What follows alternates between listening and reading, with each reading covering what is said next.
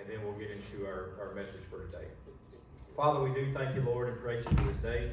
We thank you, Lord, for this privilege we have to be in your house, Lord. And I just pray today as we go forward with this service that everything that's said and done will be for your honor and for your glory. Father, you've already blessed us with some beautiful singing, and we just pray, Lord, that it would help to prepare our hearts for the message.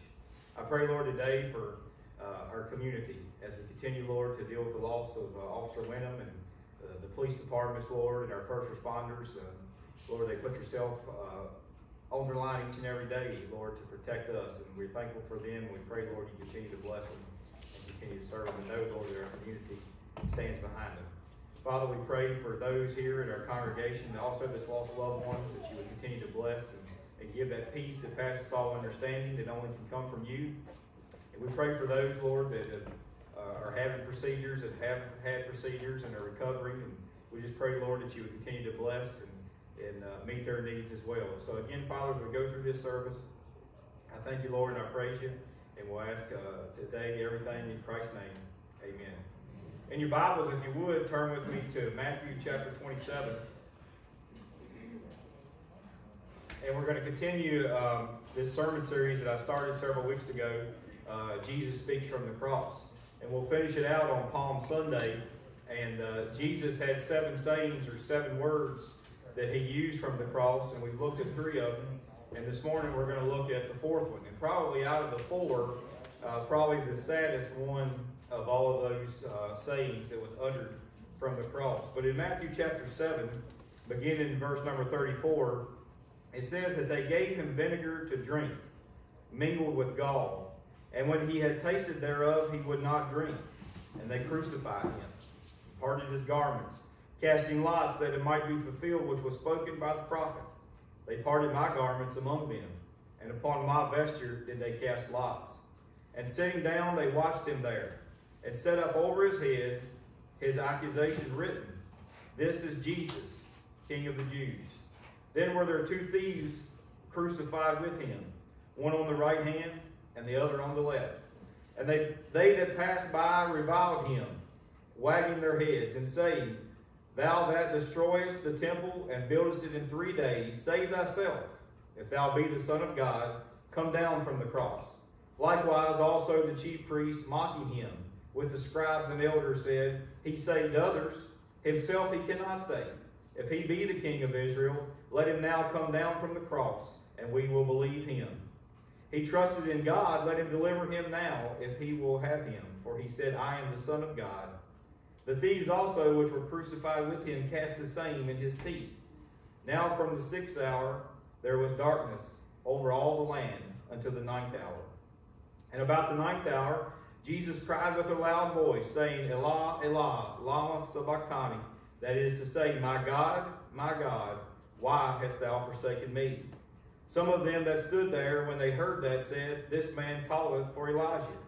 And then straightway one of them ran and took a sponge and filled it with vinegar and put it on a reed and gave him to drink. And the rest said, Let be, let us see whether Elijah will come save him. Jesus, when he died, cried again with a loud voice and yielded up the ghost. Let's pray again. Father, again today we are eternally thankful for your many blessings. We thank you, Lord, for your living word that we have before us today. And I pray, Lord, today that this message will speak to hearts. I pray as we go forward through this message that the focus, Lord, is off of me and it's on you. It's on your precious word and your Son, the Lord Jesus Christ. I pray, Lord, today that Christian hearts here would be challenged. And I pray that for be anyone here that doesn't know Christ as their Savior, today, Lord, will be a great day for them to accept Christ and begin a new life serving you. Father, we ask it in your precious name. Amen. So as I said, we continue in this message, and what I believe out of this message is literally the saddest of all the statements. If y'all don't follow, I'm going to take my jacket on. The saddest of all these statements from the cross is this one. And I thought about it as I was preparing this message, and has our communities been in a week or more of sadness and mourning and really confusion. And we can look back through our lives and we can see many times where we can remember things that just stand out to us as just sad times and awful times. And I think as we grow forward as a community, we'll remember, look back not just at this officer's life and what an impact he had on his community, but we'll look back at this day as a sad in a dark hour in our county, in our community. And then on a national level, we look back on many things, and we can look back maybe at D-Day or Pearl Harbor. We look back when JFK was assassinated. Some of you sat here in the congregation today may remember that day very clear. I don't. I was not born, but I've talked to people who were, and they say they remember it just as clear as could be. And then the same way with Martin Luther King, you may remember the day that he was assassinated. Getting a little closer to my realm when Princess Diana had a tragic car wreck and died. We remember those things. And then, of course, I think all of us sitting here, most all except for the kids, remember 9/11 and that tragic day that happened. And I could keep going on list after list of things. But none of these things compare to the sadness that took place this day that I'm describing. This day when this darkness came upon the earth and Jesus hung and was on the cross and ready to die. And he uttered these words. In an instance here, we see that Jesus is speaking as a man, because he cries out and he says, my God, and he's acknowledging that he came to this earth to become flesh, to dwell among us. And he referred to God as God. He didn't refer to him as his Father. We refer to God as God our Father, but Jesus can look to God and say that he is his true Father, his physical Father, not only as his spiritual Father. But here we see the human side of Christ. And we see that everybody has a breaking point. And many of you over the past year may have been close to reaching that breaking point. Throughout these sad times we'll see, I think we'll look back and look at this cloud that's been hanging over our country of COVID as another sad and a dark time that didn't just last a day or a week. It's lasted literally a year. We're coming up on 1 year. And I'm thankful that we've seen some positive results and the numbers are going down. And, we can say what we want to. I know it's serious and I know it's real, but I believe it's been blown a lot out of proportion in many ways to try to put fear in people's hearts and minds and keep Christians from being in church. And I'm thankful today that we're here.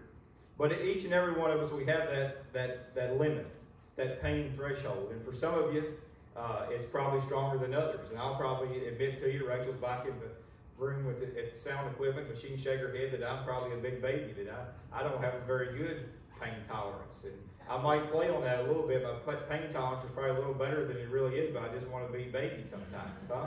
Look, William's back there pointing to himself. We know if we complain a little bit, we might get a little extra food or something special, a little cake or a pie that we normally don't get. But all of us have that pain threshold. And here we see that Jesus, I believe, was close to reaching that limit.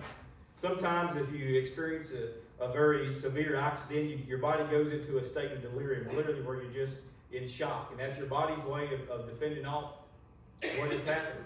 But here, as Christ was close to death, he utters out these words. And they're words that were familiar to those that were there that were listening. Turn with me, if you would, to Psalm 22. Psalm 22. Verse number 1. And this is David as he cries out. And we know that David had a life, and if you study out the life of David, it was a lot of ups and downs, a lot of highs and lows. And David was a man after God's own heart, but he was also a man that sinned as well. And he had many dark times in his life. And I believe he's writing here this psalm in one of those dark times. And he says in verse number 1, he says, my God, why hast thou forsaken me? He says, why art thou so far from helping me and from the words of my roaring? He goes on in verse 2 and he says, O my God, I cry in the daytime, but thou hearest not, and in the night season, and am not silent. You know, many of us today could feel that same way that David does. That maybe we think that in these dark times, in these sad times, that God is not close to us, or he's not near to us. And David cries out and even says that, you know, in the morning, in the daytime, and even in the nighttime. But I can promise you, we can go through these verses today, and I want to point out a few things that we can be assured that even though God the Father had to turn his back on God the Son, that he is there for us. He is there for us. He'll never leave us, or will he never forsake us. So the first point I want to make today is just that God never forsakes us. He never forsakes us. You know, all throughout his word, he refers to us as sheep. And if anybody here has any experience with sheep, sheep are not a very smart animal. So I don't know if God's looking down at us and kind of comparing that to us. And sheep like to stay together. They like to be in a flock. And that's what you've heard that old saying, birds of a feather flock together. And that is the case whether it's good or bad. And I think that as Christians, that's why we've longed for these past many months where we've had to meet in the parking lot or do other alternative ways of service, because we want to be together. We want to flock together. God's people wants to be together. And that shows that we have God in our heart, that we want to be together. But he refers to us as sheep. And sheep need a caretaker. They need somebody to take care of them. And David, in that psalm, in the 23rd Psalm, the next one after the one that I had just read, when he says that the Lord is our shepherd. And he goes through those things, and that's not my message this morning, but I'll point out just a few of them. We have a God who leads us beside still waters. He provides for our needs. And then he makes us to lie down in the green pastures. And many times we might look at the pasture and think that, boy, it's not as green as I would like for it to be. But it's where God would have you at. It's where God would have you in that specific time, that specific place. And there he takes us and he leads us beside these still waters, and he makes us to lie down in the green pastures. And then he keeps an eye out over us. He watches us. He guards us. And that's what these shepherds did in biblical times. They were responsible for this flock of sheep.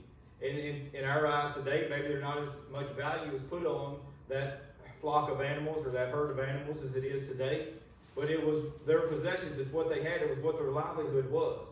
And they just didn't take them out to the pasture and leave them and turn them loose and turn on the electric fence and let them stay in there. They didn't have all those things. They had to stay with them day and night. And it goes back, and I think that's how God, why he refers to us as sheep.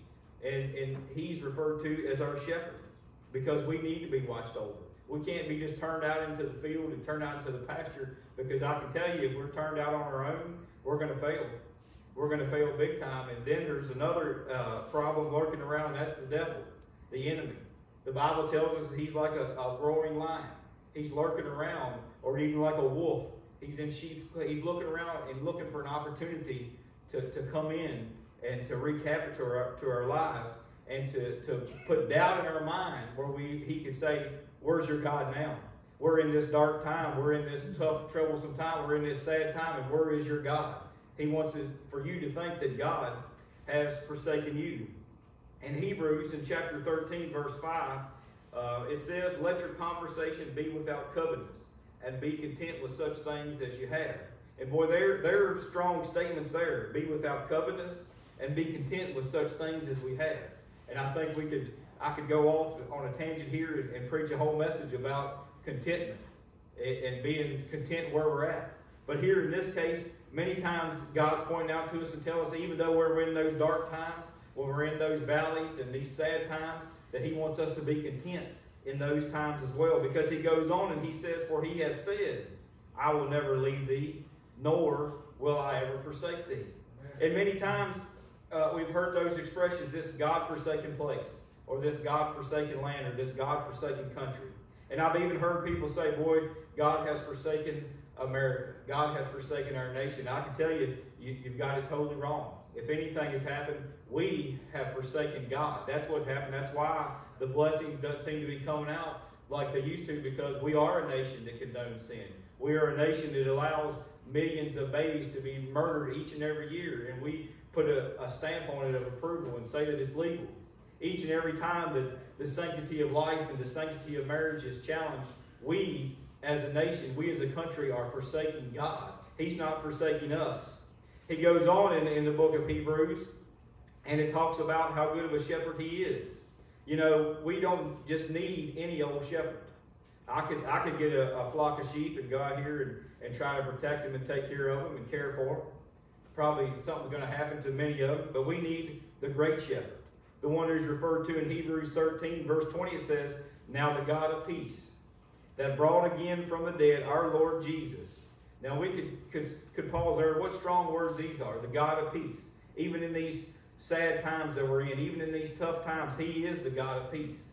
He's the God of peace, and he's the one we need to turn to. But it says, he that brought again from the dead our Lord Jesus. It says, that great shepherd of the sheep, through the blood of the everlasting covenant. He's the great shepherd of the sheep. So I'll ask you this question. If you're ever in a time right now where you think that you feel forsaken, go back to these words and know that God will not forsake us.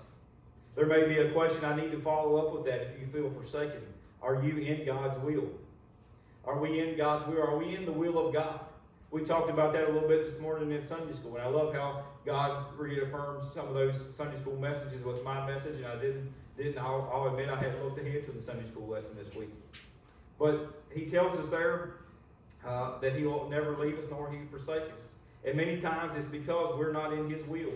We're not seeking his will. We're trying to stand out on our own. We're trying to get out in our own field or in our own pasture and make it by ourselves. And we need the presence of God in our life each and every day. But it's even more important when we go through these sad times, these tragic times, these times of trouble. And you say, well, here, how are you comparing to back? Well, Jesus, in his earthly life, was in the saddest time of his life. Now, did God forsake him when he cried out, my God, why hast thou forsaken me? No, God did not forsake him, because God already knew that he was going to raise him from the dead. He knew that he was going to go back to Hebrews 13:20 and know that he's our great shepherd, and that through the blood of the everlasting covenant. That everlasting covenant refers to this time on the cross when Jesus was there near his death, and that blood that was shed was for you and I. So that goes into my second thing. This situation with Christ was totally different. Now, last week I spoke about that great mystery between Mary and her son, the Lord Jesus Christ. And I made a statement that the only one that does not have to accept the virgin birth by faith is Mary, because she was the one that bore the Lord Jesus. She knew that she had not been with a man. She knew that that son that she carried was conceived by the Holy Spirit. But I believe even greater here is this mystery of what we see on the cross. The divine versus the human. God the Father and God the Son. Now, we all know that God the Father, God the Son, and God the Holy Spirit are all one. The great three in one, the Trinity. That's what we believe. That's part of our faith statement. That's part of our mission statement. That's part of our bylaws. That's who we are as Christians in this church. But I can tell you that many times it's hard to explain. And I'll give you a little background. Before I came to this church, we were actively involved at our previous church, and we taught 3rd through 5th graders for probably 10 years. And I can tell you some of the toughest questions I've ever had has been from 3rd through 5th graders. Boy, they can give you a tough question. And when they ask you, give you an answer, I think, boy, I'll give them the right answer. They'll say, well, why is that? Why? Wait a minute, I haven't even thought about that. What do you mean, why? You know, and you can't look at a 3rd through 5th grader and say, well, because it's in the Bible, that's why. You got to give them some answers. But we hear those things about, out of the mouth of babes, and it's true. And we need to pay attention, and we need to acknowledge those. But I can tell you, I don't have all the answers. I don't have all the answers. You don't have all the answers. And it is hard to explain how God the Father, God the Son, and God the Holy Spirit are all one. How they were present, I believe the Bible tells us from the very beginning. In the beginning, God created the heavens and the earth. And all three were present at creation. All three were present as Jesus died on the cross. But a little funny story about kids. I read this just the other week, and I got a kick out of it. And I put some on the back of the bulletin today, a little joke about trying to get young people into church. But this little girl was sitting on her granddaddy's lap, and she was looking up at her granddaddy with big eyes, and she was rubbing his face. And she looked at him and she said, Granddaddy, did God create you? And he said, well, yes, honey, he did a long, long time ago, but he created me. And then she looked down at her arm and she rubbed her arm, her hand, and she said, well, did God create me? And he said, well, yeah, honey, he did. He created you, but just not too long ago. And she looked up at her granddaddy and she said, boy, he's getting better at this thing, ain't he? So, but it's the truth. In kids' minds, they don't fathom the things that we do, or the things that we know. But we need to always be aware that we're many times just like these kids. We need to be seeking those questions. We need to be asking those questions, asking why, because I believe that God will show it to us. But here, this situation on the cross is totally different, because in a physical sense, God did have to forsake his son. He had to turn his back on his son because of this everlasting covenant that had been made, because the only way that you and I can have forgiveness of sins is if this happened on the cross. Now, was God able to rescue and pull his son off the cross? Absolutely. he was absolutely able to do so. There's a verse in the Bible that talks about he could have called 12 legions or 10,000 angels to rescue Christ from the cross, and he could have done it. But if he would have done that, you and I would still be in that lost condition without the divine sacrifice, without the pure sacrifice, without the one that shed his blood for our sins. And it shows us here how great a sacrifice it was. Our great shepherd had to bring the great sacrifice. Now, you might say, well, preacher, you don't know any other verses besides John 3:16 because you quote that every time you preach. Well, y'all better get used to it, because I can tell you, again, it's not, that verse is not just for kids. It's the gospel message all summed up in one. And it shows us right there in John 3:16 how good a great sacrifice this was. How hard it was for God to look at his son on the cross and have to turn his back on him and forsake him when he said, for God so loved the world. That's us, all of us that are sitting here today. Anybody sitting in the parking lot, anybody in the entire world, God loved him so much that he gave his only begotten son, that he had to turn his back on his son while he was there suffering, when he was in this physical state of almost passing out, knowing that the agony and the pain that he was in, that he still gave his only begotten son. That's how great a sacrifice it was. And we think about loss and we think about all these things, but I tell you, it doesn't compare to what was seen there and what was done there. We can go back and many of us are dealing with things, and we think about maybe a loved one who is terminally ill, or someone who is going through tragedy. But you think about this, and I'll give you just a little bit of an analogy, how God looked down at his son on the cross and had to say, I'm sorry, I can't help you this time. Now, he knew, again, that it was going to be fulfilled, that he'd be raised again on the third day. But imagine that my son has came down with a disease, and that I have the keys, or I have the cure for that disease. I have the vaccine for COVID, or I have the cure for cancer. I have the cure for him. But in order for me to help him, I'm going to let everybody else down. And I look at my physical self, and I can probably tell you I'm going to let everybody down because of the love I have for my son, and I'm going to provide for him. But look, how much of a great sacrifice was it from our great shepherd that he had it? He had the keys. He had the ability at that physical time to say, I've had enough. The people don't deserve my son to go through this pain and suffering, my only begotten son. But that's how great a sacrifice it was. In Revelation, it talks about it. Mike read it last week in chapter 1. He said, I am he that liveth, and was dead, and behold, I am alive forevermore. Talking about Jesus on the cross. He's the one that lived and walked on this earth. And he said, I'm the one that was dead, the one that you buried and put in the tomb. He said, I'm alive forevermore. And he says, I have the keys of hell and of death. So not only did he have the ability to pull his son off the cross, the reason why he didn't is because those keys that he had, that ability he has, is what saved us from death and hell. He said he has the keys to death and hell. And I can tell you, if you don't have that key today, you need it. You need to make sure that you have that relationship with the Lord, that you've been saved, because this is a great sacrifice that we've given.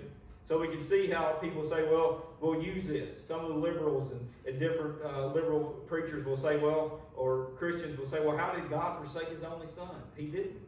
He didn't. He had to for us. He knew that he had the keys to death and hell, and that's why that he allowed this to happen. So we see that, first of all, God never leaves us. He never forsakes us. Amen. And then we see that the situation with Christ was different. Even though from the outward appearance it may appear that he was forsaken, he was not. And then this instance with Christ, even though Christ cried out on this cross and said, my Father, why have thou forsaken me? He too also knew that it was his duty. And he knew that what he had to do was go to that cross and die. And then the third point is this: we must remain faithful no matter what the cost is. We must remain faithful no matter what the cost. Our Christian service does come at a cost. Some of you may have experienced some form of persecution. And I've said it before, we didn't have anybody standing in the parking lot protesting or throwing rocks at us, keeping us out of church. But you may have family or friends that curl their nose up and look down at you for, why in the world are you going to church? Boy, our community has just suffered a tragic situation. How could God allow something like this to happen? Yet you're going to go to the house of God on Sunday morning, you're going to worship God? Yes, I am. Because I know that God never leaves me, nor will he forsake me. And I know the family that has lost their loved one this past week, God has never left them or forsaken them either. If you don't doubt, how can you say that? If you was at the funeral service or watched it, you could say the same thing. What faith of a family shows that the Christian love that they have. But it comes at a cost. I could go through the Word of God and I could show you Bible character after Bible character that paid an awful cost, other than Christ. John the Baptist is one that comes to mind. He was the forerunner of Christ. He's the one that came to prepare the way for Christ. And John the Baptist stood firm against sin. Now, all he had to do was turn his blind eye. All he had to do was keep his mouth shut. And you know, many times I suffer from that problem as well. I can't keep my mouth shut. Rachel's back there in the sound booth shouting, hollering, amen, clapping. But you know, sometimes it's hard to do. And that comes, I'm telling you though, it depends on the situation. When we're standing for God, we need to open our mouth up and let our mouth go. But sometimes when we want to say negative and bad things, that's when we have to hold it back. But John the Baptist knew that Herodias had been in an affair. She was committing sin and committing adultery. And he called her out on it. And she didn't like it. And that's why she asked for him to be executed. And it cost him his life. He could have easily kept his mouth shut and went on. Now you and I could in sometimes when you see a situation where somebody might be talking about abortion or the sanctity of marriage and different things, we could sit there and keep our mouth quiet. But I don't believe God wants us to do that. He wants us to stand firm for Him. We're not out to pick fights and pick arguments, but we're to stand firm for God. Many throughout the Christian life as well, in our songbooks, you can turn in the songbooks we have today, and Fanny Crosby was a songwriter, probably more songs in this hymn book we have than anybody else that wrote them when she was blind. It had many different trials and troubles throughout her life, yet God used her in that great way. She could have given up. She could have said, God's forsaken me. I've got all these great things in my mind. I've got all these words in my mind, but I can't see to write them down. But yet she didn't give up. She kept pressing on. And then I've got in my notes here the story about William Borden. Now, anybody go to the refrigerator and get home and check out, see if you got any cheese in there that says Borden cheese? Anybody ever eat any Borden cheese? That's right. And it's been around for a long, long time. But the heir to that fortune was a man by the name of William Borden. And he wanted to be a missionary. He didn't want to be a cheesemaker. I can't say that I blame you. Somebody asks me, what do you do for a living? I'm a cheesemaker. Doesn't sound very good, but there's nothing wrong with anybody who's a cheesemaker. I like to eat cheese. But hey, William Borden was the heir to this fortune. In the early 1900s, billions and billions of dollars. To then, I mean, I don't know what that would even equal out to today. But he didn't want to do that. He wanted to be a missionary. He wanted to go on the mission field. He went and he studied hard. He went to college and he studied different languages and different things so he could be the best missionary that he could be. And before he was going to be deployed on the mission field, he had one more stop to make to learn one more language so he could reach the people that he was going to. But he contracted meningitis and he died. And you might look back at that story and say, well, God forsook him. He wanted to go to the mission field. But we can look back, if you read the story, I don't have time to tell you every detail about it, but he made an impact in people's life without even touching the mission field. God used him in the way that he would have him to be used.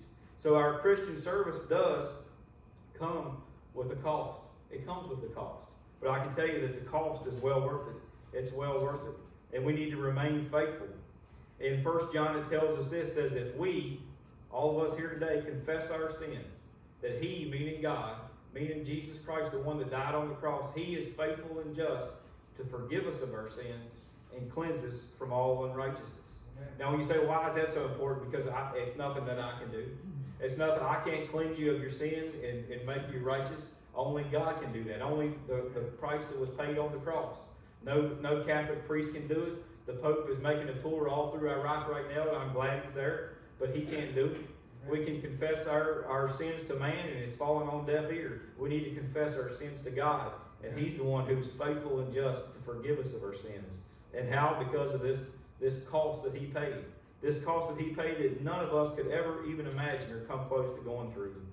And then in Proverbs it tells us this, a faithful man who can find.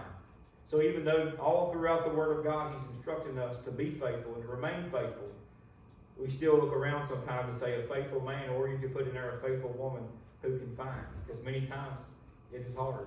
I'm thankful today for this church that he's placed me in. I'm thankful for the many faithful people that are here, and I appreciate each and every one of you. We know that our Christian service will come at a cost. There will come a time when the church may be challenged for something that we do, or individuals within the church may be challenged, but when those times comes, we need to know that God's not forsaken us. He's still right there with us. Even though we don't understand, even though the pasture don't look as green as what we'd like for it to look, He's still right there with us. And we know that our Christian service comes at a cost. And then the last thing I want to bring out to you today is this. Should we ask why? Should we ask why? And I'll give you this. I think even for us as Christians who have a strong faith and belief in God, in our toughest times in our life, I think it's next to impossible for us not to ask why. Here, as I said, Christ in his physical sense turned to his Father and asked why. My God, why hast thou forsaken me? Now, many times we'll ask why for the wrong reasons. And I'll get to this here in a minute about the difference between asking why and the difference in questioning God. But many times, now you might be able to relate to this, we pull up out here to McDonald's and we order our stuff that we want, and we decided we wanted an ice cream cone or a milkshake. And then they look at you, come back over that speaker and say, Susie, don't get offended. I know you used to work at McDonald's. Hey, she managed how many McDonald's? But listen, I'm sure your ice cream machines were never broken.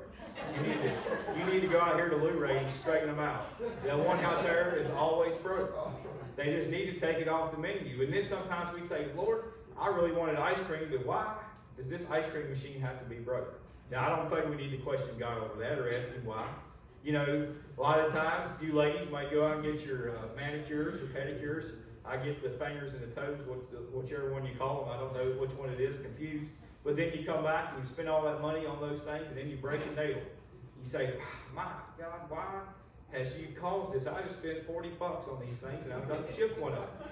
And then, me and it's us too, we might go through and forget our wife's birthday or anniversary. And we want to blame it on God. We might say, well, God, how did you let me forget my wife's birthday or her anniversary? That's not God's problem, that's yours. All these things, this is meaningless to God. Ice cream and nails. But when we are in these deep, dark times of our life, I think it's nearly impossible not to ask why. Jesus, we see here, he asked why. He asked why. And then we see all throughout Job, throughout his troubles and trials, he asked why. And you know, we've got an advantage when we read about Job because we know the end of the story. And we've got an advantage here too because we can flip back to the book of Revelation where Mike has just started to read on Sunday morning, and we have the answer as well. We know that Christ is victorious. We know he's defeated death, hell, and the grave. And we know that no matter what we go through, that we might seem forsaken, that Christ is still there with us. Job did not know the conversation that God and the devil would have. He did not know that God agreed that he could be tempted, that his health could be challenged, that his wealth could be challenged. But God told the devil, you can't have his life. But Job didn't know that. He didn't know the outcome. And he went through all those things, and a faithful man Job was. A man of God, a man after God's own heart, but yet he still asked why. And then Moses, he asked God why. Why have you chosen me? There's others that are more qualified. I've asked that same question. When God called me into the ministry, I thought, there's no way. This has got to be, it's not the Holy Spirit speaking to me, it's something else. For years, people would say, oh, the Lord wants you to go and preach. And I'm like, well, I'm glad he's told you that because he hadn't told me that. But here, Moses cries out. We know how God used Moses. And he asked God why. There's better people than me. But there's a difference in asking why. Why, Lord, am I going through this? Why, Lord, do I have to experience these things? Than questioning the Lord. Many times when I said that, people will say, well, how can your God let such bad things happen? How can your God let such a tragedy that's happened to our community happen? That's not asking God why. That's questioning God. That's questioning his authority. That's questioning his word. When we pick and choose and we read through the Bible and say, oh, this is easy to follow. I can do this. It says, love the Lord your God with all your heart. I can do that. I love God. But then when it says, love your neighbor and love your enemy, boy, it starts getting a little bit harder, a little bit more difficult. But we're not to question God. We can say, God, I don't truly understand how you want me to do this, but I want you to show me how I can do it. So we can see that it's impossible not to ask why. if we went through this situation that our community has went through and we didn't ask why, I applaud you. Your faith is 10 times stronger than mine, because many times throughout these past over a week I've asked why. Why, Lord? And we won't know. But I'm thankful that one day we will know. I'm thankful that we will be able to know. And the only way that we'll be able to know is because God looked down at his son and had to turn his back on him. He had to forsake his son because he knew that was the only way that we would be able to have salvation. The only way that we'll be able to be with Christ forever and be forgiven of our sins. So today I pointed out these 4 things. And I want to challenge your heart today that I don't know where you're at with your walk with the Lord. And I can tell you that all of us are going to go through trials and challenges and adversities. And we need to cling to these words. We need to look to God as he looked at his son on the cross and know that he's there with us, that he'll never leave us, nor will he ever forsake us. And know that it will come as a cost. There will be a cost to our Christian life. There's preachers that preach what I call a prosperity gospel. They say, oh, if you accept Christ as your Savior, your life's going to be perfect. Most of those preachers have got a lot of hair and got a much prettier smile than I do. And maybe that's why they believe it. People believe it. I don't know. Maybe if I had more hair, you might pay more attention to me. But listen, it comes at a great cost, okay? And just because we accept Christ, I will be doing not my diligence today to the Lord to tell you, if you come and accept Christ today, that your life will be perfect. He'll never, I can promise you from his word that he'll never leave you, forsake you, but I can't promise you that your life's going to be a bed of roses from that day forward. But I can assure you by God's word, not by mine, that he'll be there for you. He'll never leave you or he forsake you, even when it comes at a great cost. And then, if you're in that point in time and you've asked God why, don't feel guilty. Don't feel guilty. Keep praying. Keep praying and God will reveal it to you. He'll show it to you. The Holy Spirit will speak to you somehow, some way. And he'll be able to speak to your heart that the Lord would allow you to know what's going on. So today, I pray it's been a blessing to you. I'm going to ask you this morning, if you would, to bow your heads and close your eyes. We'll pray and close our service out. And then we'll have our hymn of invitation, our closing hymn.